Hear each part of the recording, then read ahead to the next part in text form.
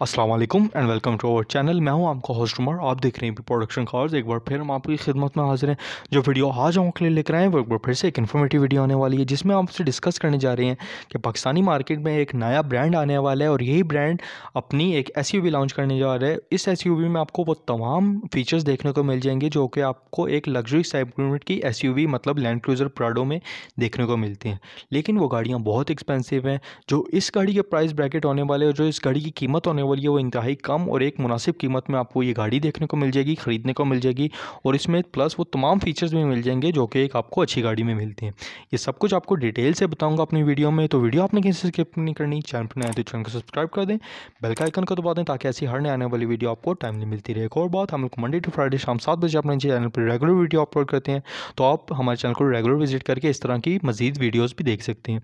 चलते हैं आज के टॉपिक की तरफ। तो आज का टॉपिक अगर बात कर लीजिए तो मैंने आपको पहले बताया ये एक चाइनीज़ ब्रांड है। सबसे पहले इस कंपनी की बात कर लेते हूँ। तो ये एक बेसिकली एक चाइनीज़ ब्रांड है जो कि पाकिस्तानी मार्केट में मास्टर मोटर्स के साथ कोलैबोरेशन करके उनके साथ मिल के पाकिस्तानी मार्केट में अपनी गाड़ियाँ लॉन्च करने जा रहे हैं। पाकिस्तानी मार्केट में काफ़ी ज़्यादा अपनी गाड़ियाँ लॉन्च करेंगे, लेकिन जो आज की गाड़ी है वो एक एसयूवी है जिसका नाम है CX70। अगर मैं एसयूवीज़ की पाकिस्तानी मार्केट में बात कर लूँ तो वो आपको देखने को मिल जाती हैं। आपको फॉर्च्यूनर मिल जाती है, आपको प्राडो मिल जाती है, लैंड क्रूज़र, मतलब आपको टोयोटा की ही इसमें भी मोनोपोली देखने को मिल जाती है। लेकिन आपको दूसरी भी ब्रांड्स मिलते हैं। आपको होंडा की BR भी मिल जाती है, CHR भी मिल जाती है, लेकिन ये एक प्रॉपर एसयूवी नहीं है। और आपको किया स्पोर्टेज भी मिल जाती है, होंडाई ट्यूसन भी आने वाले दिनों में आपको मिल जाएगी। जो एक और कंपनी है चाइनीज़ बाइक BJ40 आपको आने वाले दिनों में वो भी मिल जाएगी। लेकिन जो आज की गाड़ी है वो एक प्रॉपर एसयूवी होने वाली है, उसकी कीमत भी कम है। स्टार्ट करते हैं गाड़ी की। अगर सबसे पहले इंजन टेक्नोलॉजी की बात कर लेता हूँ तो इसमें आपको 1.5 टर्बोचार्ज इंजन मिल जाएगा। तकरीबन ये वही इंजन है जो आपको होंडा सिविक 1.5 टर्बोचार्ज में मिल जाता है, लेकिन ये इसकी जो टेक्नोलॉजी है वो कुछ हद तक डिफरेंट होगी। ये आपको ब्लू कोर टेक्नोलॉजी के साथ मिल जाएगा जो कि एक एनवायरनमेंट फ्रेंडली इंजन होता है। ग्लोबल वार्मिंग का ज़माना है तो इस तरह के इंजन्स की हमें ज़रूरत भी है। अब इसकी ट्रांसमिशन में अगर आपको आके बता दिया जाए तो ये आपको 6 स्पीड ऑटोमेटिक ट्रांसमिशन के साथ ही गाड़ी देखने को मिल जाएगी। गाड़ी की आप लुक्स की बात कर लेते हैं। जो चाइनीज़ गाड़ी होती है ना उसमें आपको काफ़ी ज़्यादा ब्रांड्स का मिला जुला रद्द-ए-अमल आपको देखने को मिल जाता है। काफ़ी ज़्यादा गाड़ियों की जो एक ही गाड़ी में आपको काफ़ी ज़्यादा गाड़ियों की शक्ल देखने को मिल जाती है।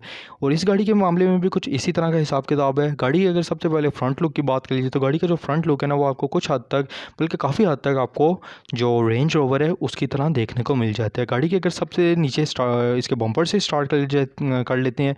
नीचे आपको इसका ब्लैक कलर का डिफ्यूज़र बम्पर देखने को मिल जाता है। उसके ऊपर आपको इसकी फॉग लैंप्स की ऑप्शन मिल जाएगी और ये आपको 2 टोन इसकी फॉग लैंप्स भी देखने को मिल जाएंगी, मतलब ऑरेंज और वाइट दोनों।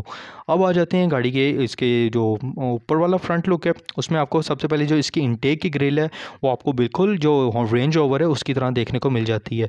और उस रेंज ओवर की तरह ही इसका जो मोनोग्राम है वो भी एक साइड पे, राइट साइड पे आपको देखने को मिल जाता है, सॉरी लेफ्ट साइड पे।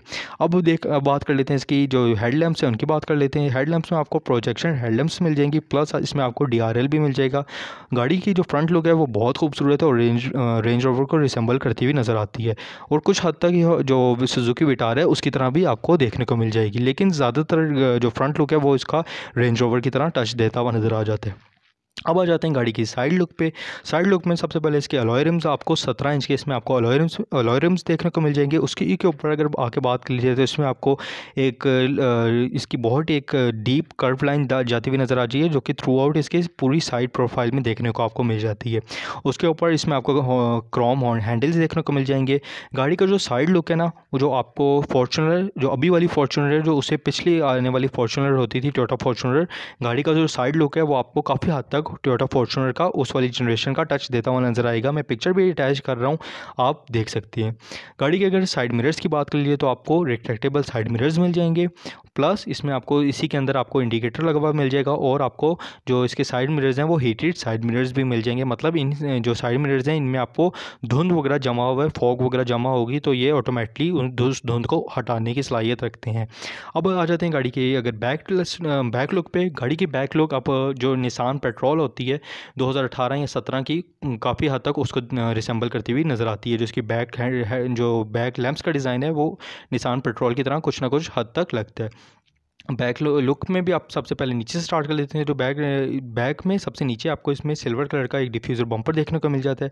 उसके ऊपर एक ब्लैक बम्पर बड़ा सा देखने को मिल जाता है और उसी के अंदर आपको इसके रिफ्लेक्टर देखने को मिल जाते हैं। अब आ जाते हैं थोड़ा सा ऊपर इसके ट्रंक पे। तो ट्रंक में आपको एक क्रोम लाइन, पूरी एक थ्रू आउट क्रोम लाइन जा रही है इसकी बैक पे, जो कि जाके कनेक्ट हो रही है इसकी बैक लैंप्स के साथ, जो कि गाड़ी को काफ़ी खूबसूरत लुक प्रोवाइड कर रही है। अगर इसकी बैक लैंप्स की बात कर लीजिए ना, उसमें भी आपको DRL देखने को मिल जाता है, जो कि मतलब आपको फ्रंट में भी DRL देखने को मिल जाए और बैक पे भी, जो कि गाड़ी को पीछे से भी काफ़ी खूबसूरत लुक प्रोवाइड करेंगे। और दिन के टाइम पे जो इसकी बैक लैंप्स हैं वो काफ़ी परमानेंट नज़र आएंगी। उसके ऊपर देख लीजिए तो इसके जो बैक स्क्रीन वाइपर आपको देखने को मिल जाता है, उसी के ऊपर आपको स्पॉयलर लगा हुआ मिल जाता है और उसी के अंदर आपको इसकी जो ब्रेक लैंप है वो भी अंदर ही माउंटेड नज़र आ जाती है। अब आ जाते हैं गाड़ी के, अगर रूफ़ पे आके देख लीजिए तो रूफ़ में आपको जो करैक्टर लाइंस है वो काफ़ी परमानेंट मिल जाएंगी। ये बाकी एसयूवीज़ में भी आपको देखने को मिल जाती हैं, जो कि गाड़ी को काफ़ी मस्कुलर लुक प्रोवाइड करती हैं और काफ़ी खूबसूरत इसका रूफ़ लग रहा है। जो इसके रूफ़ में आपको इसका रेडियो एंटीना भी लगा हुआ मिल जाएगा बैक पे। और जो इस गाड़ी में एक ऑप्शन वो मिल रहा है जो कि आपको फॉर्च्यूनर में भी नहीं मिलता, वो इसका सनरूफ़ है। गाड़ी में सनरूफ़ की ऑप्शन भी मिल रही है, जो कि गाड़ी को मज़ीद एक अच्छा और लग्जरी लुक प्रोवाइड कर रही है। अब आ जाते हैं गाड़ी के इंटीरियर में। तो गाड़ी का इंटीरियर आपको जो इसके अंदर बैठते ही जो इसकी फ़ील आएगी वो भी एक प्रॉपर एसयूवी वाली आने वाली है। अगर गाड़ी के इंटीरियर के कलर की बात कर लीजिए तो वो आपको टू टोन इंटीरियर का कलर मिल जाएगा। तकरीबन ये आपको होंडा विज़ल में भी इस तरह का लेदर का कलर आपको देखने को मिल जाता है और टोयोटा फॉर्च्यूनर में भी आपको इस तरह का कलर देखने को मिल जाता है। तकरीबन इसका जो इंटीरियर है वो काफ़ी खूबसूरत है। अगर क्वालिटी की बात कर लीजिए तो वो पिक्चर्स में तो देखने को काफ़ी खूबसूरत लग रहा है। अगेन जब मार्केट में आएगी तभी ये पता चलेगा। अगर गाड़ी के सेंटर से बात, इसके जो डैशबोर्ड के सेंटर से अगर स्टार्ट कर लिया जाए तो उसमें आपको सबसे पहले जो एक अट्रैक्टिव चीज़ लग रही है वो इसकी 11 इंच की इसमें आपको एक डिस्प्ले देखने को मिल जाती है, जो कि इसको आप टेस्ला स्टाइल भी डिस्प्ले भी कहा जाता है, जो कि आपको आफ्टर मार्केट लगवानी पड़ती है। लेकिन इस गाड़ी में आपको बिल्ट इन लगी हुई मिल जाएगी। जो गाड़ी के एसी के वेंट्स हैं वो तकरीबन आपको जो टोयोटा प्राडो 9 आ रही है उसकी तरह टच देते हुए नज़र आएंगे। अब आ जाते हैं इसके सेंटर की तरफ। तो सेंटर में आपको इसमें जो गेयर लीवर है वो 6 स्पीड इसमें आपको ऑटोमेटिक ट्रांसमिशन मिल जाती है और इसमें आपको एक हैंडल भी दिए हुए हैं ग्रिप करने के लिए, जो कि आपको एसयूवीज़ में मिलती हैं। नीचे ही आपको 3 बटन भी देखने को मिल जाते हैं, जिसमें से एक बटन आपको पुश स्टार्ट का देखने को मिल जाता है। तो इसका मतलब गाड़ी में पुश स्टार्ट का ऑप्शन भी है। गाड़ी के अब आ जाते हैं इसके, अगर स्टीयरिंग कंट्रोल्स की तरफ, तो स्टीयरिंग कंट्रोल में आपको मल्टीमीडिया के कंट्रोल्स मिल जाएंगे और प्लस उसी में आपको इसका क्रूज़ कंट्रोल भी देखने को मिल जाता है। गाड़ी का जो वो आपको स्पीडोमीटर है उसमें ही आपको 4.2 इंच की डिस्प्ले देखने को मिल जाती है, जिसमें आपको गाड़ी की जो बाकी तमाम इन्फॉर्मेशन है उसमें आपको वो देखने को मिल जाएगी। अब आ जाते हैं गाड़ी की, अगर ड्राइवर सीट की, जो ड्राइवर सीट है वो आपको हीटेड सीट मिलेगी और वो इलेक्ट्रिक सीट भी है, आपको ड्राइवर सीट देखने को मिल जाएगी। अब आ जाते हैं गाड़ी की जो सेकंड रो है, सेकंड रो में आपको जो एसी के वेंट्स हैं वो आपको इसके जो आर्म रेस्ट है उसी के पीछे लगे हुए आपको एसी के वेंट्स मिल जाएंगे। और अगर थर्ड रो की बात कर लीजिए तो थर्ड रो भी ठीक है, लेकिन वो इतनी ज़्यादा कंफर्टेबल नहीं है। उसमें एडल्ट बड़ा कोई बंदा बैठ के लॉन्ग जर्नी के लिए ज़्यादातर वो कंफर्टेबल नहीं होगा, लेकिन विद इन सिटी वो कंफर्टेबल होगी। अब हो जाते हैं अगर गाड़ी की माइलेज की बात कर लीजिए तो वो आपको तकरीबन 10 से 12 विद इन सिटी देने की सलाहियत रखती है, प्लस आपको 13 से 14 लॉन्ग रूट पे देने की सलाहियत रखती है। अगर मैं सेफ्टी फीचर्स की बात कर ली जाए तो इसमें आपको 6 एयरबैग्स मिल जाएंगे, 2 फ्रंट में और 2 साइड कर्टन्स और इसी तरह मज़ीद 2 एयरबैग्स आपको देखने को मिल जाएंगे। टोटल 6 एयरबैग्स आपको गाड़ी में मिल जाएंगे। गाड़ी में आपको ABS मिल जाएगा, EBD मिल जाएगा, इसमें आपको ब्लाइंड स्पॉट मॉनिटरिंग मिल जाएगी, पार्किंग सेंसर्स दोनों बैक पे भी फ्रंट में भी आपको पार्किंग सेंसर्स के बम्पर में लगे हुए मिल जाएंगे, जो कि काफ़ी एक अच्छे फीचर्स इस गाड़ी में, तमाम वो फीचर्स आपको मिल रहे हैं जो कि एक अच्छी गाड़ी में होती हैं। इसमें आपको रिट्रैक्टेबल मिरर्स भी मिल जाएंगे, कीलेस एंट्री मिल जाएगी, पुश स्टार्ट मिल जाएगा, क्रूज़ कंट्रोल मिल जाएगा। ये तमाम वो फीचर्स हैं जो कि एक अच्छी हाई लेवल लग्जरी सेगमेंट की एसयूवी में होती है।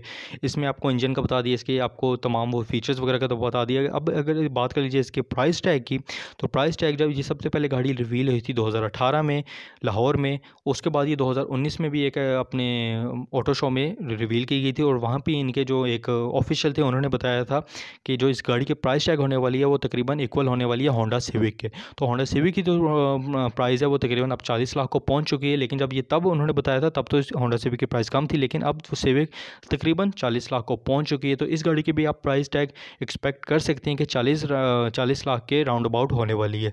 लेकिन मज़ीद अगर इस गाड़ी के इससे भी गाड़ी ये सस्ती मिलती है तो ये गाड़ी पाकिस्तानी मार्केट में एक बहुत अच्छा परफॉर्म कर सकेगी और ये इक्विवेलेंट बन जाएगी होंडा BRV के तकरीबन ऑलमोस्ट। तो होंडा BRV से की निस्बत तो ये गाड़ी बहुत खूबसूरत और बहुत ही इसमें आपको तमाम फीचर्स मिल रहे हैं जो आपको एक अच्छी गाड़ी में मिलते हैं। तो ये गाड़ी एक पाकिस्तानी मार्केट में अच्छा परफॉर्म कर सकेगी और अपनी मार्केट भी बना सकेगी। और जहाँ तक इनकी डीलरशिप्स की बात कर लीजिए तो ये कराची में आपको काफ़ी ज़्यादा डीलरशिप्स इनको मिल जाती है और इनका ऑफिशियल कह रहे हैं कि हम लोग पूरी पाकिस्तान में अपने मज़ीद ब्रांचेस भी बना रहे हैं। तो इनकी जो डीलरशिप है वो पूरे पाकिस्तान में भी आपको इन फ्यूचर देखने को मिल जाएगी।